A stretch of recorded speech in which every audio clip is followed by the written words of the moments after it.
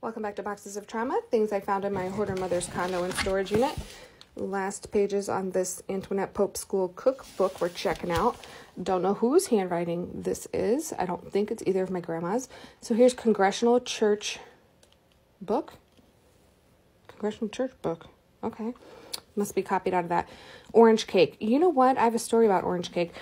My mom used to talk about this orange cake that she had that her mother made for her, my grandmother, and how delicious it was and how she'd love to try it again. So a few years ago, I had found and rescued her recipe book from the house before it got demolished. That's a whole other story because it was condemned. Nobody lived there. And I found that cake mix recipe or whatever, and I made it for her, and she was like, it's not the same. And I was like, well, here's the recipe. And I showed her, and she was just like dumbfounded because that's what narcissists do.